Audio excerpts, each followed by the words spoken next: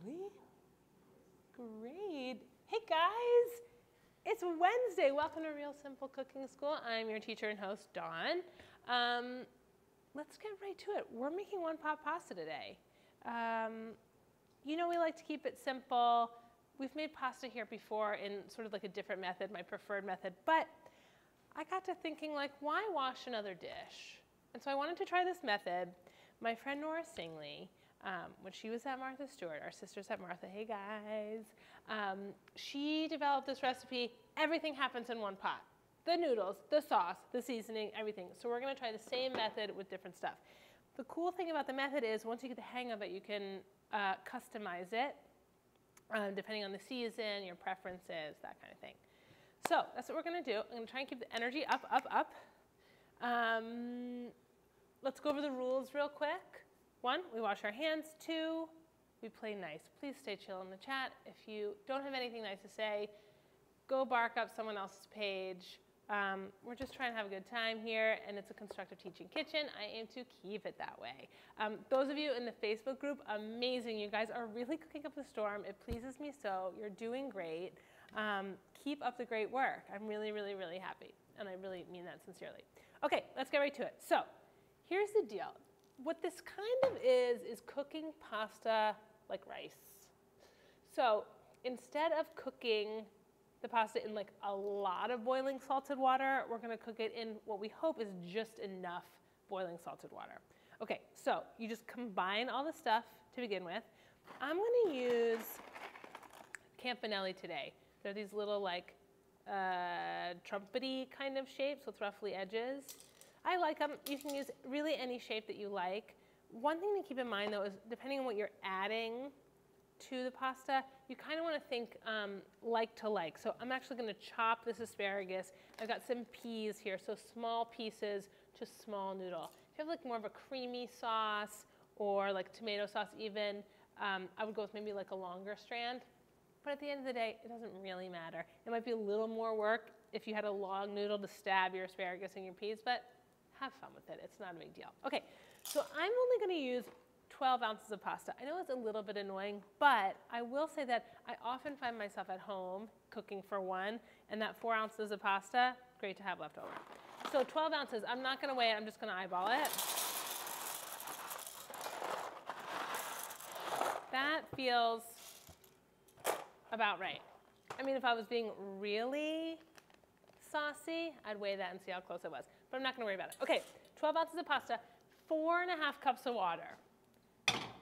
Now, in an ideal scenario, which we hope this is, the pasta will absorb almost all of the water by the time it's perfectly cooked. We'll add a few other things to the pot, and those will cook in the residual liquid.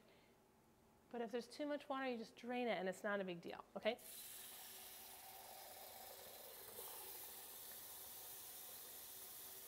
So we'll start with 4 cups. I'll come back for a half cup. Now I'm using the big Dutch oven. We've talked about this guy, Giesel Le Creuset enamel pot. Great investment. They're not cheap, but if you treat it right, you'll have it forever. I've never seen one of these break.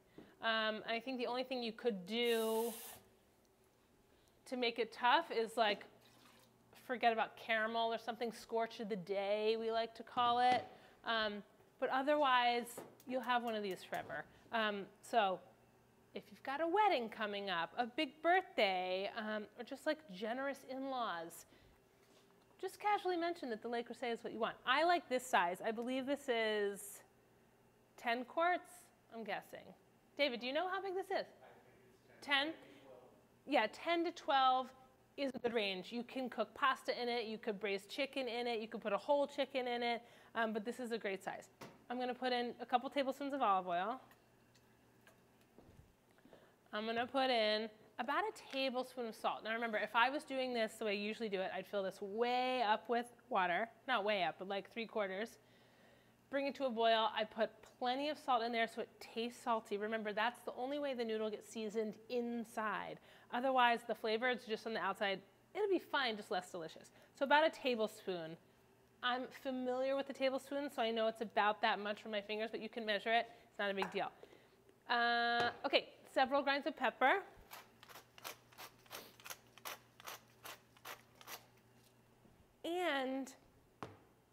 some other aromatics. In this case, I'm going to use a little garlic and a little shallot. You could use onion, you could use leeks, you could even use scallion. The reason I'm going to add these now is because I want them to soften. Typically, if I were doing this in my usual method, I'd saute this stuff in a skillet on the side. Also totally fine. We're just going to try and keep this to one pot. So these aren't going to have a chance to soften when I add my quicker cooking ingredients, my spring asparagus, my peas. So I want to add them a little earlier on so they have a chance to cook out that raw bite. Any questions so far? Talking one pot pasta. Someone wants to know if this recipe would work with gluten-free pasta. That's a great question. Would the recipe work with gluten-free pasta? Here's the thing about gluten-free pasta. One, I've never made this type of recipe with gluten-free pasta, but I'll say this. Gluten-free noodles behave very differently than your traditional like semolina or wheat noodle.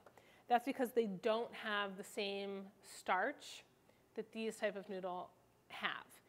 So when I typically do it, when I typically am cooking pasta, you cook the noodles, you reserve some of the starchy pasta water, and you add that to your sauce. As that reduces, it thickens all the business that's already in the skillet. So oftentimes, you'll get an amazing pasta out, and you'll be like, oh my gosh, this must have like cream or tons of butter. It's often just like an effective use of the pasta water.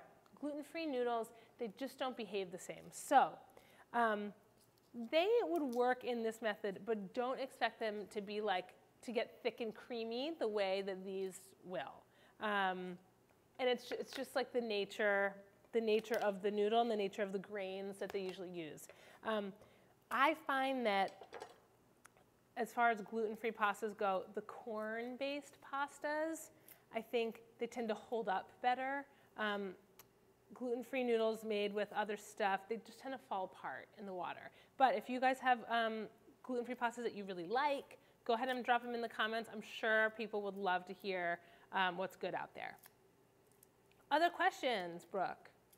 Someone wants to know if it would be possible to just saute the shallots and garlic in oil before adding to the pasta and water. Yeah, you could. The question is, could you saute the garlic and the shallots before you add them? Yeah, absolutely. But the point is to use one pot, right, guys? But yeah, if you don't mind, go ahead and saute them. That is 100% an option. You guys can see, I'm just taking the peel off. I want to slice this. It's more of a aesthetic choice today than anything else. But that's also going to help it cook a little faster.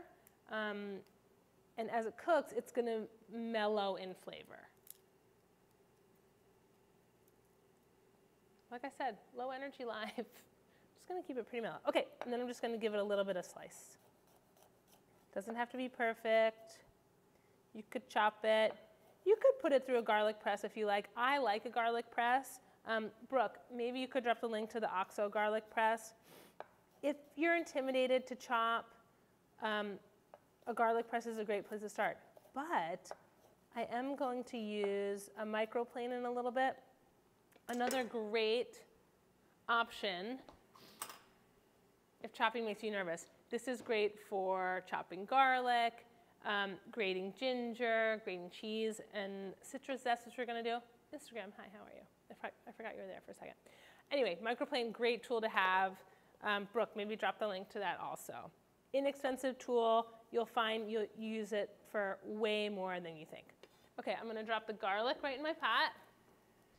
Shallot's going to get sliced. Again, this is more of an aesthetic choice. I'm just going to thinly slice this. If you wanted to chop it for smaller pieces, or you have, you know, like finicky eaters who are like, what's that?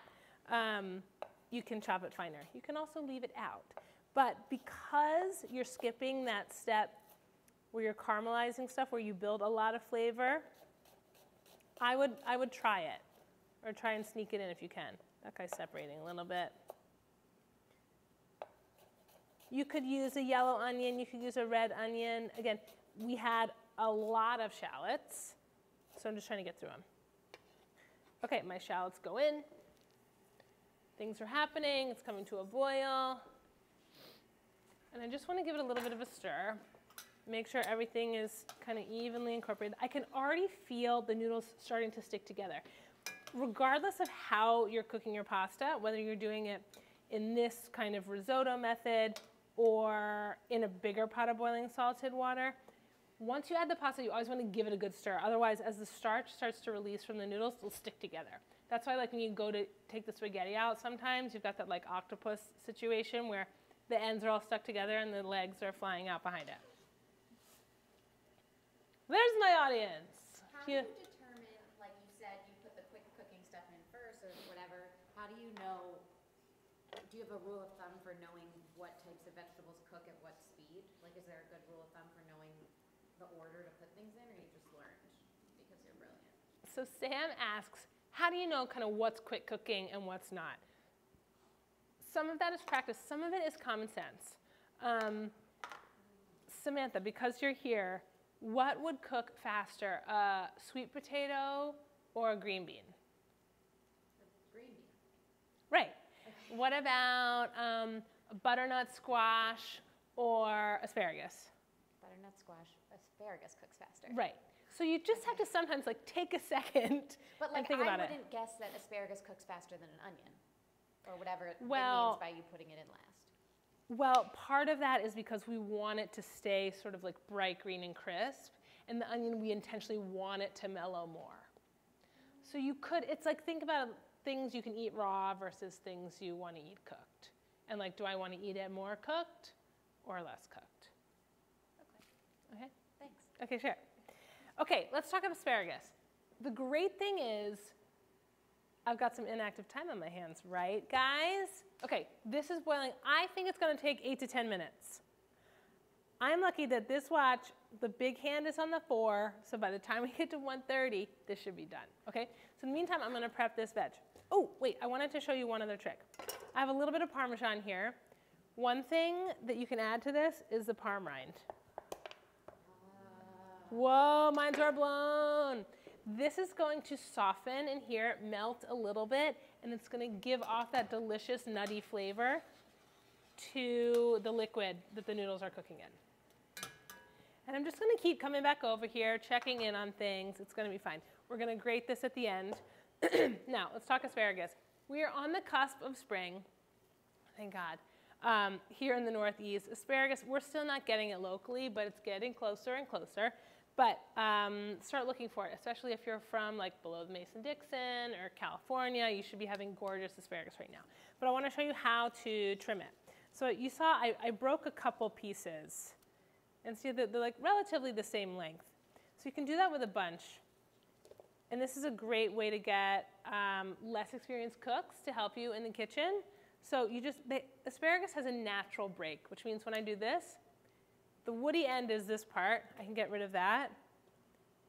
And the more tender part here. See, and generally, if this grew together, which generally they have, they'll all break about the same spot. So you can, if you want to chit-chat, drink some wine, like have your friends do this. If you want to get on with your life, just line up this piece and do that. Save this for vegetable stock if you like. Did you see how I left the rubber band on the top? Makes that a lot easier, keeps it sturdy when you cut. Okay? So, actually, speaking of which, I am going to give this more of a chop. One, because I want it to cook faster, and two, it's like this would be awkward to eat if I had long asparagus spears and my short noodles. Get it? Get it? Okay. So I'm just going to go on through. We may lose some off the board. That's no big deal. Guys, just a reminder, Brooke, I think, dropped a link to the little piece I wrote about this. I know a lot of you are like, where's the recipe? Where's the recipe? The recipe's in the article, which means you have to do a bit of reading, but there's so much good content packed in there. The ingredients are bolded, but part of the reason I'm not giving you like a traditional recipe is because I want this to be like a liquid thing for you. I want it to just be kind of a blueprint, and then I want you to feel your way through it. That is what's going to really improve your cooking. Then we got the tops. Do whatever you like with those. They're so pretty when you leave them whole. They might be like a little long for eating wise, but I'm like kind of, food styling all the time. Once you do it, it's hard to go back.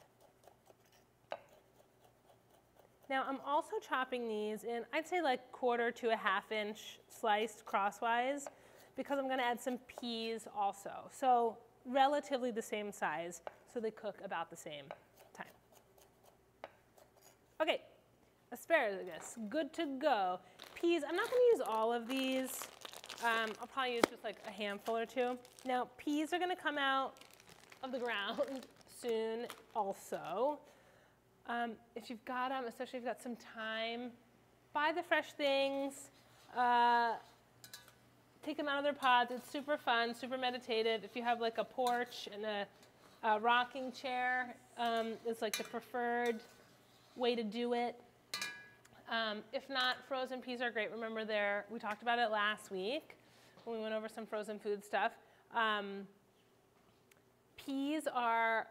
peas are picked, blanched, that means cooked briefly in boiling salted water, before they're frozen. So they're gonna be like at peak freshness.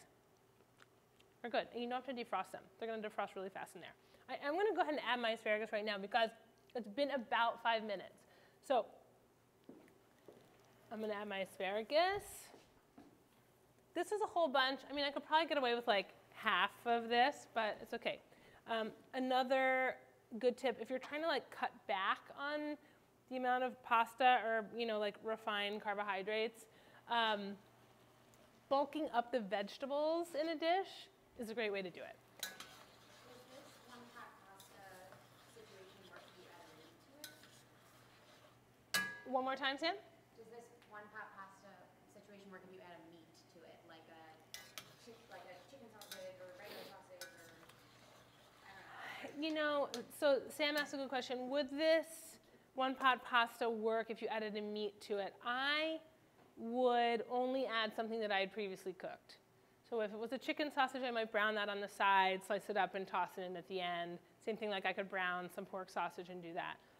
Otherwise, it's like boiled meat, less delicious than like brown, crispy meat. Guys, we're getting kind of close. I'm going to taste the noodle. Phil, you want to get in here and see what's happening? So see, there's some water in here, but it's happening fast. And that's why I want to keep stirring this to make sure all the noodles have a chance to get hot. Smells good. I'm like nervous about this. Blowing it. It's actually kind of perfect. It's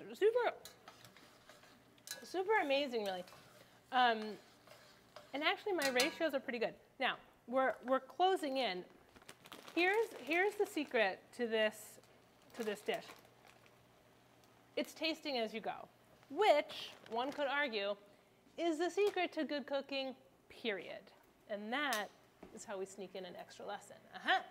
Okay, so all that means is I want to taste my noodles along the way, like I just did, so I know exactly when they're ready.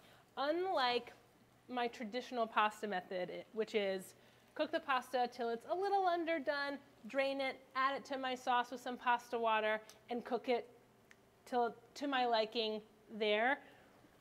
Everything's happening in this pot, so I gotta taste it, 2 times, maybe 3 times, and when it's exactly to my liking, I'm done, okay?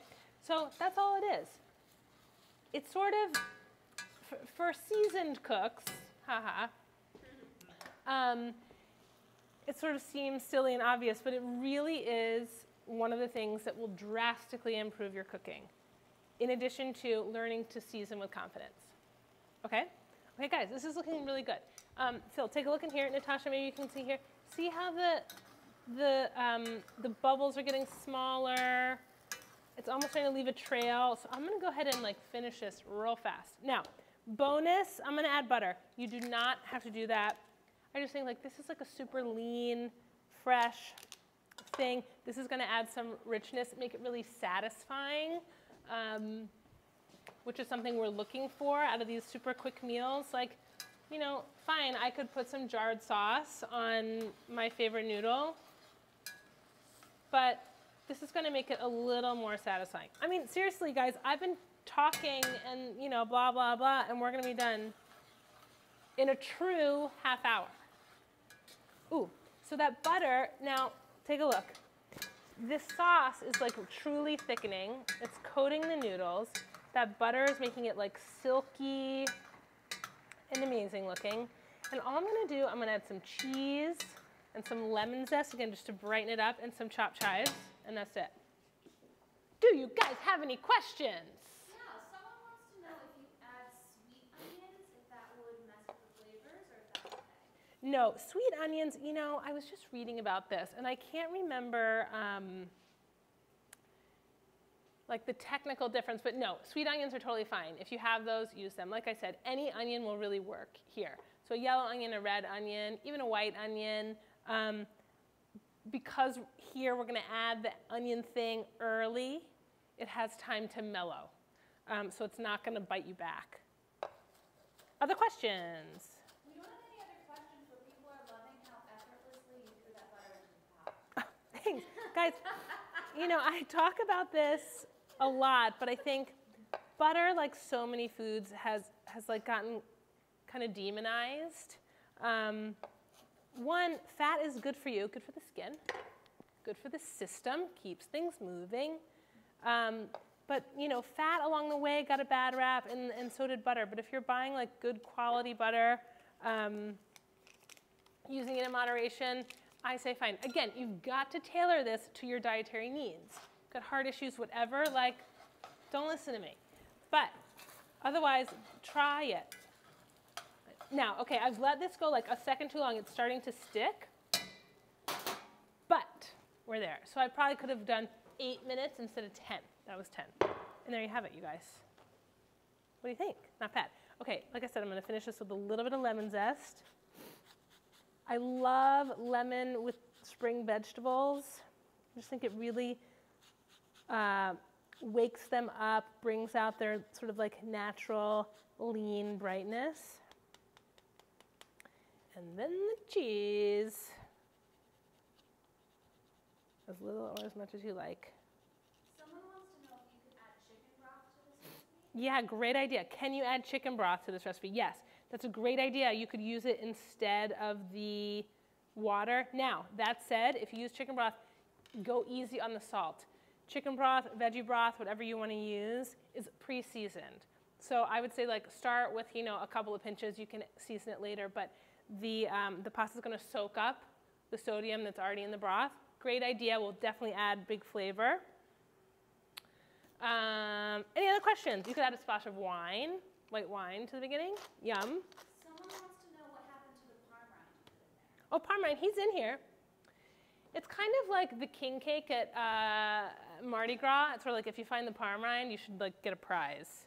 Let's see if we can find one. Here's one. You can fish it out, but like it won't kill you. It's actually delicious. So there's another one in there too, but no big deal. Fish it out if you like. Keep it in, serve it. Just warn the kids. Any other questions before we wrap it up? Because I am on fire. And then I have to go to the dentist. But Asking why you call to drain in your recipe. I don't know what that means. I think perhaps you didn't read carefully why to call to drain in the recipe. If you get to a point you like the texture of the noodle and there's still quite a bit of water, then you're going to want to drain. You see what I mean? You're in charge of this one pot pasta. So it's up to you. Otherwise, keep it going. The whole trick is learning what you like as far as the noodle is concerned. Do you like more al dente? If you're there and there's still plenty of water, drain it. If not, keep it going. You see? I'm just giving you an option along the way. Smells really good. Smells really good. Other questions before we get out of here? No, it looks like everyone's just really excited to eat it. So guys, homework this week. I'd love it if you made one pot pasta. It's actually so easy. So all you really have to remember, 12 ounces of pasta, 4.5 cups of water. Tablespoon of salt, 2 tablespoons of olive oil. But like the pasta and the water ratio, that's your main thing. I'd love it if you made one pot pasta, but just make any pasta, or as you guys are doing, make whatever you want. Post it in the Facebook group. Join our Facebook group. Cook along with us. Don't forget to tag any Instagram photos, RS Cooking School. Tag me so I can see it. Have a great week. I'll see you here next Wednesday. So long.